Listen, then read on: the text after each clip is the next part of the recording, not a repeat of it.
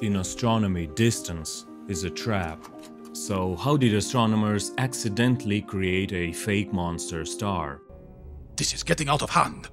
It comes down to the most difficult problem in astronomy: distance. If you misjudge how far a bright object is, you misjudge its true luminosity, and therefore its size. Stephenson 218 was originally assumed to be a member of the Stephenson 2 cluster, about 20,000 light-years away. If that distance were correct, its brightness implies the enormous, over 2100 solar radius figure.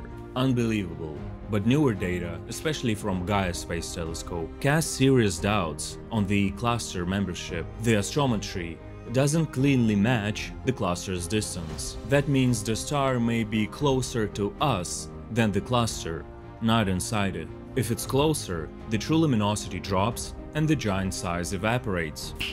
Just like that, what looked like a record breaker becomes a normal but still large red supergiant star. So it's an illusion created by an incorrect distance assumption. Once we account for that uncertainty, Stephenson 218 cannot be treated as a reliable size champion. So if the old king is dead, who is the new king? I have a bad feeling about this. Thank you for watching. Don't forget to subscribe and share your thoughts down below.